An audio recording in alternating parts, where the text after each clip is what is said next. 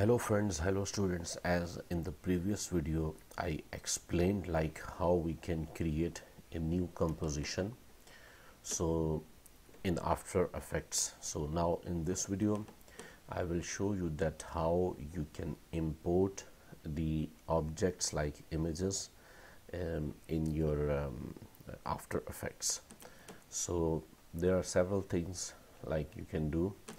The first, you can click on File, Import and File. You can click this one and double click on the file that you want to import. That will import, or you can see now it has been imported in the project panel.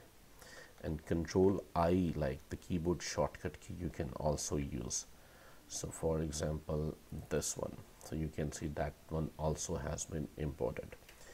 Now this is composition panel. So in composition panel, like if we want these images one by one, so how we can just simple drag and drop. Like you can see, if I drag and drop, you can see as I will drop, it will also create a layer in the timeline. So you can see in the timeline a layer also has been created, and the image dimension size, you can see it's much like it's a bit bigger than the composition.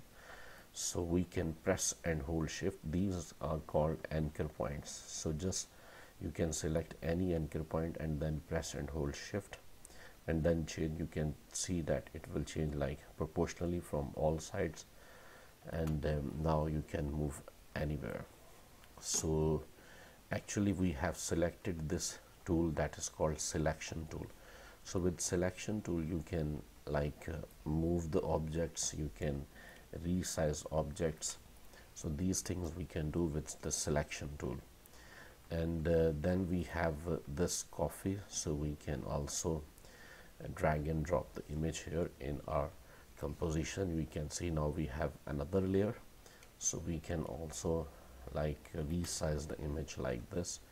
So you can see when I select, you can see this is highlighted and I can move this one. When I select this layer, you can see this layer has been highlighted and selected, and we can move or resize. So in this video I explained like how we can import the files like images in After Effects, and then how we can import from project panel to the composition panel, and we have also discussed like the selection tool. So I hope you have learned a lot in this video. If you have not subscribed to my channel yet, please subscribe it today, and also share the video with your friends so they can also learn new things. Thank you very much once again.